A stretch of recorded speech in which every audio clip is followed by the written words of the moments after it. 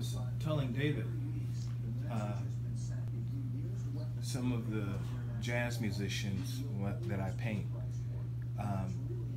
I like to paint the motion, and like when a guitar player is playing the guitar or a saxophone player, the motion in his hands, the movement, the energy. So when the young lady said, look, we want more than just a portrait of all these athletes, we want them in motion and energy. And it was the same concept that I used in my musicians. It's showing the movement of the hands and the body. And like when Babe Ruth swings his bat, you see the swoosh, that movement.